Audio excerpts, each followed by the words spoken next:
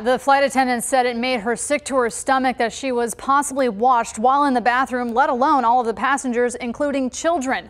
Plus, she claims after she reported this to Southwest Airlines, they stalked and monitored her behavior.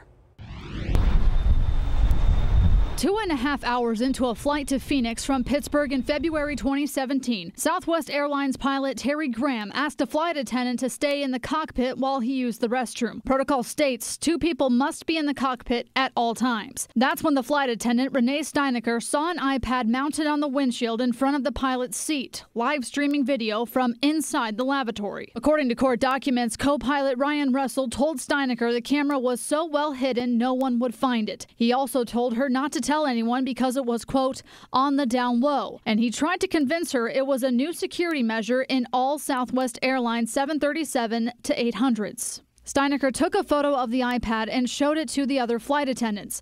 Then she reported it to the airline. However, according to court paperwork, a supervisor told her and the other flight attendants to keep what they saw to themselves. And Steinecker was warned, quote, if this got out, if this went public, no one, I mean no one, would ever fly our airline again. For months, Steinecker reported feeling stalked and monitored in a, quote, threatening and bizarre manner, all while the pilots are still flying for the airline and have not been disciplined, according to the documents. Southwest Airlines released a statement saying, the safety and security of our employees and customers is Southwest's uncompromising priority. As such, Southwest does not place cameras in the lavatories of our aircraft. At this time, we have no other comment on pending litigation.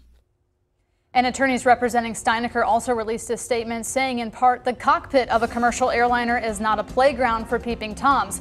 Behavior that distracts and distresses crew members during flight compromises safety. So it'll be interesting to see where this one goes. And also, it's a little bit alarming to see how long this has been going on and it hasn't been addressed. 2 years. And we were talking earlier, we were trying to think of some possible explanation, like the pilots didn't come out and say, well, we were monitoring for somebody we thought might be smoking in there. No explanation's been given aside from this vague statement from Southwest. Right, and Southwest initially in those court documents, they denied her allegations. So initially they were sticking up for those pilots. Well, we'll see how it plays out. Thanks, Kim. Thank you.